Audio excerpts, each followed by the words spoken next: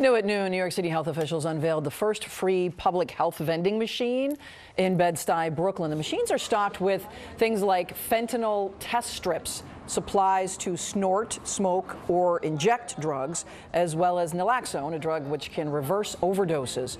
The machines will not have syringes. To get the supplies, the user must enter their New York City zip code. The city's health commissioner says the machines are a practical step in the fight against the overdose crisis.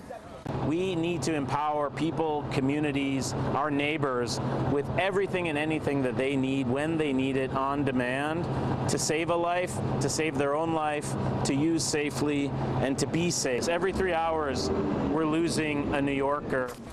Machines also will contain hygiene kits, maxi pads, vitamin C, first aid and wound kits, and a coronavirus test. This is the first of 4 machines rolled out by the city this year.